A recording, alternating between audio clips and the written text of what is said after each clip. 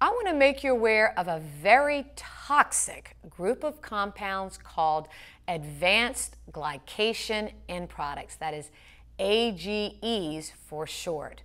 AGEs, and I also, in addition to telling you about them, I want to provide some simple steps you can take to reduce your exposure to them. AGEs form when sugar molecules react with proteins. Their formation is especially accelerated in the presence of heat.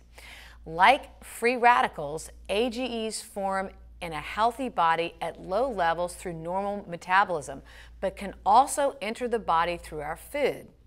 Animal foods like meat and cheese, especially when exposed to high heat like frying, grilling, and broiling, are the most concentrated dietary sources for these nasty compounds.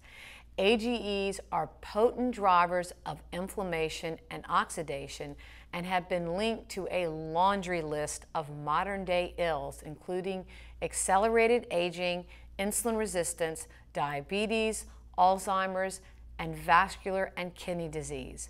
As expected, a recent study found that the more foods rich in AGEs study subjects consumed, the higher their AGE blood levels and the higher the levels of inflammatory chemicals in their blood.